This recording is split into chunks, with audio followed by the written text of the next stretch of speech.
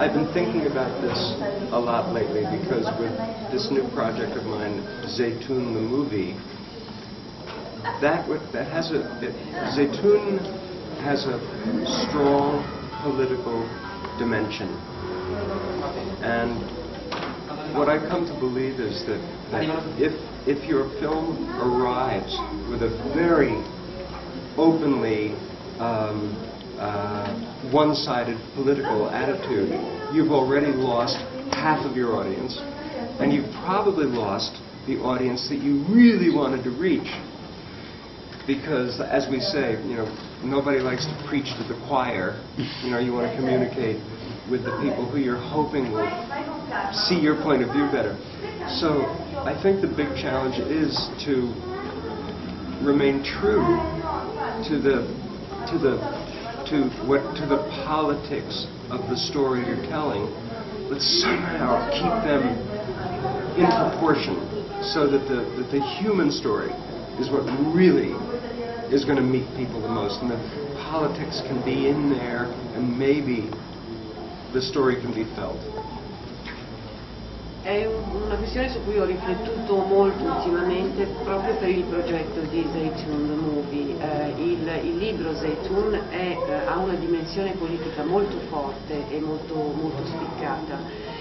Però di fatto se realizzi un film dichiaratamente pro una parte politica, subito ti alieni metà del pubblico che non andrà a vedere il film, ed è proprio la metà che tu vorresti raggiungere per indurla a riflettere e magari a cambiare idea su determinate situazioni. Cioè nessuno vuole predicare al coro, cioè l'importante è riuscire a fare comunque passare il messaggio che tu ritieni giusto far passare, però controllandolo sempre e tenendolo proporzionato, affinché l'elemento umano della storia prevalga e riesca a veicolare anche l'arte.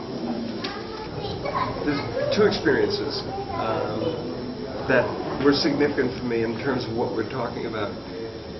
One was that when I was in my early 20s, the Vietnam War was going on, and like all Americans of my generation at that moment, we had been brainwashed into thinking that whenever America went to war, it was for the good of the world, and then the protests started.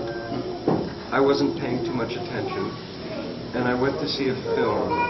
The film was called, it was a French film, it was called Loin de Vietnam, Far from Vietnam in English. There was a 12-minute section. It was the work of, I think, 10 filmmakers, 10 French filmmakers. There was a short film by Alain Resnais, and in that film, in his little film, there was Yves Montand walking around this room, his library at home, and Simone Signoret was sitting on the couch listening to him, and he was saying, I used to love the Americans because the American soldiers came to the rescue of France, and they liberated Paris from the Nazis, and I've always loved the Americans and the American soldiers since then. But now, when I look to Vietnam, it's the Americans who are the Nazis, who are occupying Vietnam. And it just completely turned my head around. I came out of that film against the war. And I joined the protests, etc., etc. So I know that, one person, can have their mind influenced by a film. So as a filmmaker, if you can make something that can help people see things in a better way, what a beautiful allure. But like you said, the danger, you have to be very intimate, very intimate, and let the viewer discover it on their own. You can't go like that. Sorry, it's too long. Sorry, Anna. Very long. Sono felicissimo che tu abbia visto Man on Planes, e non so cosa dire perché sono completamente d'accordo con te, però posso raccontarvi due esperienze molto significative della mia vita.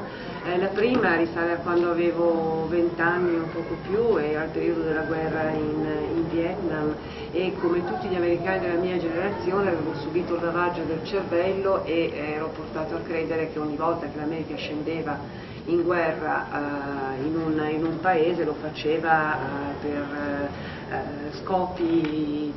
per buoni scopi, e la protesta ovviamente era già in corso, c'erano già le dimostrazioni, ma io non prestavo attenzione a quello che avveniva finché non ho visto il Wine du Vietnam, un film collettivo realizzato da tanti cineasti, e in particolare la sequenza di Alain Resnais.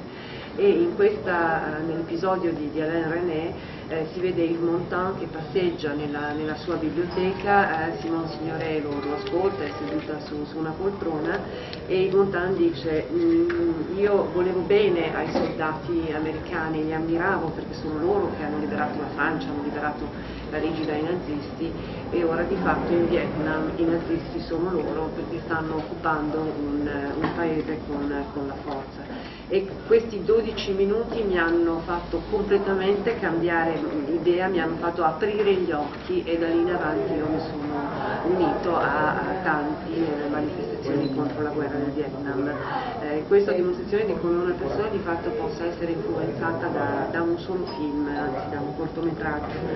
E quindi è vero che si può fare la differenza con un film, ma è vero quello che dici tu, che bisogna che sia tutto molto contenuto a un livello più intimo per far sì che il messaggio possa passare.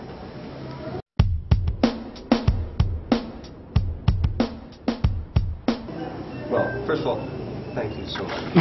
Thank you. Thank you. You have a very generous view of the film. Thank you. You know, next year we'll probably be saying, look at all the new, committed, excellent films. I think it's cyclic. I think it's cyclic. I'm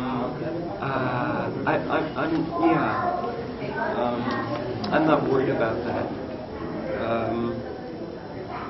And I think as long as there's a demand for more relevant films, you know, by us, if we reject the bullshit and we want something real, I hope we're gonna get it. You know, don't you think? Yeah. Yeah. Even if we have to make them ourselves, right? Yeah. This is a gigantic transitional moment in filmmaking, film exhibition, film viewing. People are watching films in ways they never watched them before on cell phones. Films premiere on the internet. I mean, in theory, with the ever-expanding delivery possibilities, the possibility for us seeing the kind of films we want made increases. We just haven't seen that start to happen exactly yet, and we're not sure how it's going to happen, but I'm sure it is going to happen. See, cinema is like, to me, it's in a way, it's the ultimate hope. In practical terms, it's the ultimate hope for the possibility of improvement in you know, let's say the global situation, because it gives us windows onto each other. Unfortunately, it shows us the worst in each other, a certain level of filmmaking, but it also shows us the best. Innanzitutto grazie ancora una volta, è vero che adesso la situazione che descrivi è questa, ma chi lo sa, magari l'anno prossimo invece avremo dei bellissimi nuovi film indipendenti con un contenuto molto alto anche in termini di messaggio sociale e politico. Io non sono preoccupato perché è ciclica la cosa, e finché c'è una domanda per certo tipo di film ci sarà sempre una produzione di un certo tipo di film, quindi siamo noi innanzitutto, noi spettatori, che dobbiamo rifiutare che ci vengano imposte tante schifezze e invece continuare a chiedere che ne vengano proposte altre.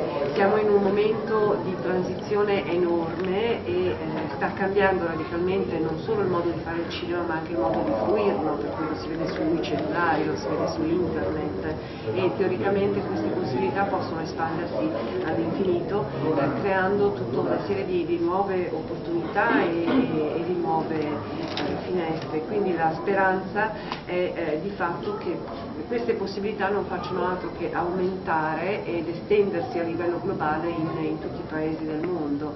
I'm optimistic. I don't believe I'm hearing myself say that.